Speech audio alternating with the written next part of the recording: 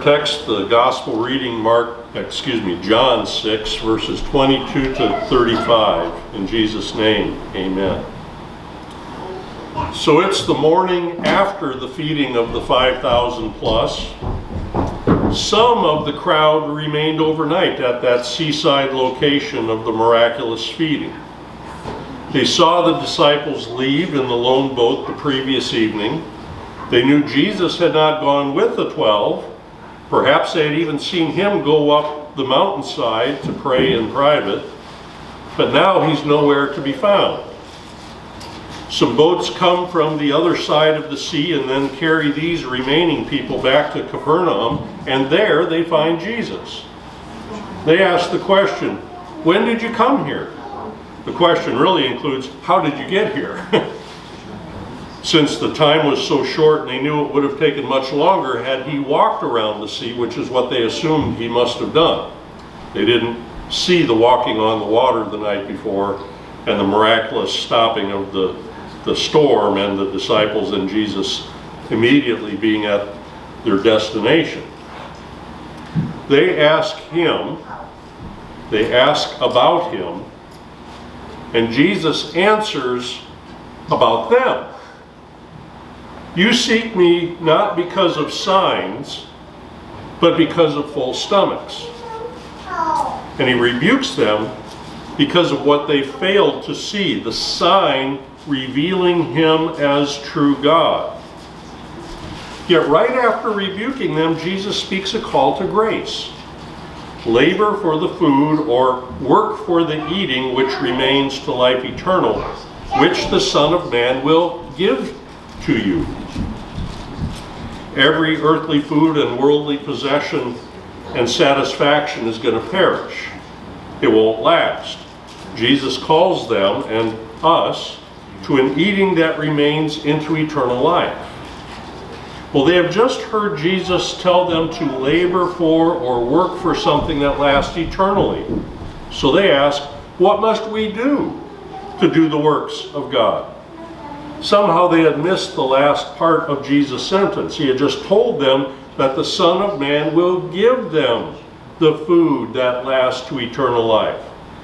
All it seems they could focus on was the "work for" in the beginning of the sentence. They had become used to thinking that the things that they did, following all those man-made regulations of the Pharisees, somehow earned God's favor for them. So now Jesus makes it clear that this work is not a list of do's and don'ts, but it's something completely different. Jesus said, "This is the work of God, that you believe in him whom God has sent."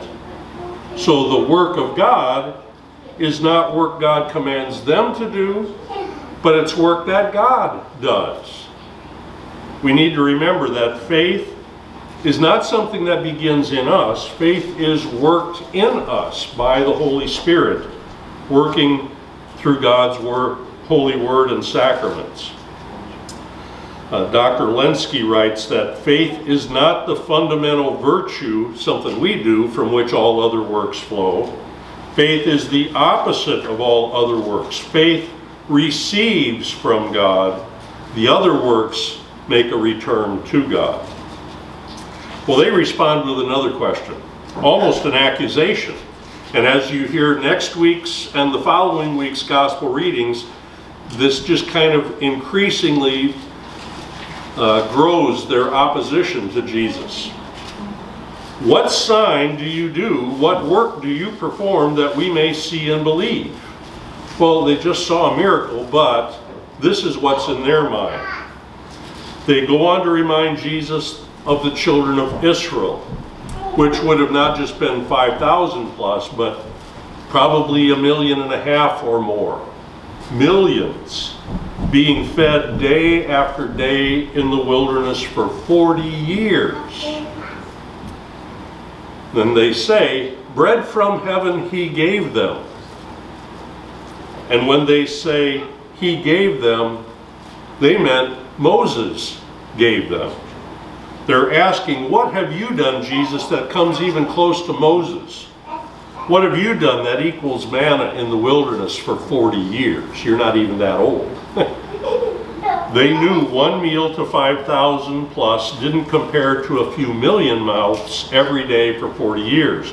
And that was food no one had ever seen before.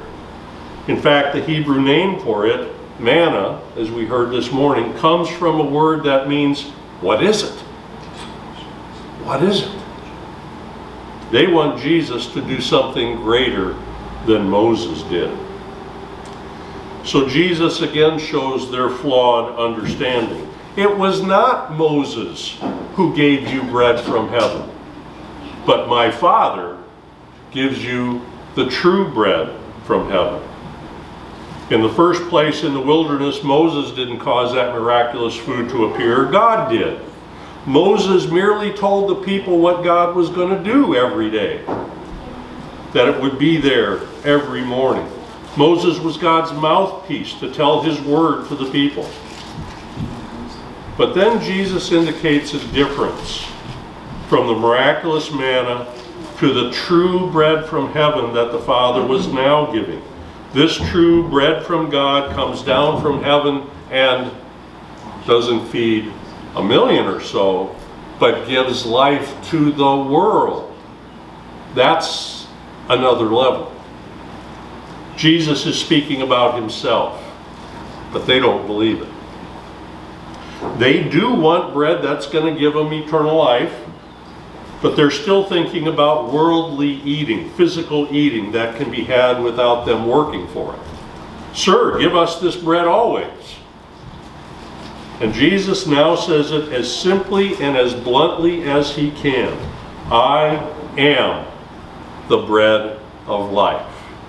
And in the language Jesus spoke, it would have been plain to them that he had spoken of himself as Yahweh, the I am, the personal name of God.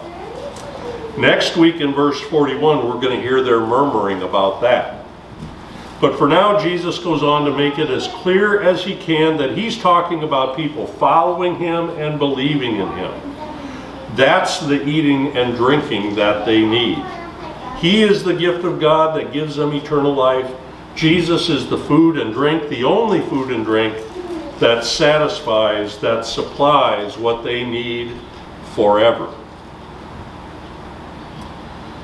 Well, we can put ourselves in the shoes of those people pretty easily. We go through life thinking, what are we seeking? Don't we desire to have all that we need for daily life and maybe something more besides? Don't we wish it wasn't so hard to earn a living, or that the desires of our hearts could be achieved by some sort of magical spell? And we know that doesn't usually happen. That leads us to their next question: what work must we do? What do we need to do to be successful in our words? Well, libraries and bookstores are full of how-to books, row upon row of them, and the internet has a multitude of video clips to watch for almost any task you can name. How to remove an oven door, which I did this week, but I didn't watch the end of the video. How to replace the oven door, and there's a little trick you have to know or it won't work. And I didn't watch it. I was getting frustrated. Mary said, walk away.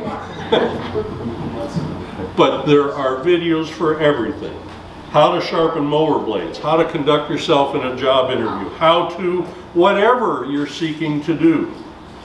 We live in a world where we're used to thinking about what we must do to reach our goals, and in this world, that's something you have to do. We're not unlike those people in Capernaum of long ago. What bread do we desire? Well, we want our physical hunger satisfied by bread and all the other earthly food we need, or that we want. We want our other material desires satisfied, perhaps by the other stuff we sometimes call bread, money, the things that we need to buy. We want our emotional desires satisfied. We want a lot. But very often we forget that all of those hungers can only be satisfied by things that perish, things that are not going to last. Our Lord Jesus offers us the bread that we really need. He lovingly invites us. Believe in me. Never hunger. Never thirst.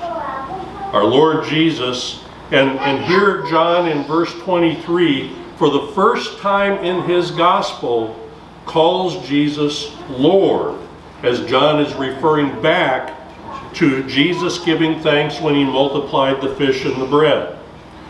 Now, whether that sign and that name got through to John that day, I don't know. I kind of think not. Because we know that later that, the night as Jesus was coming to the boat on the water, they didn't understand about the loaves. Mark makes that clear last week. It probably took a while for John and the others of the 12 to recognize the meaning of the loaves and the meaning of the walking on water and the meaning of all that Jesus was doing, that Jesus was true God. But when John is later writing this gospel, I believe John finally knew that he should have recognized all the way back then the miraculous sign of the loaves and all the rest. Our Lord Jesus offers us the bread we really need. He offers us himself. He comes to us again today in his word, bread from heaven. He offers us himself.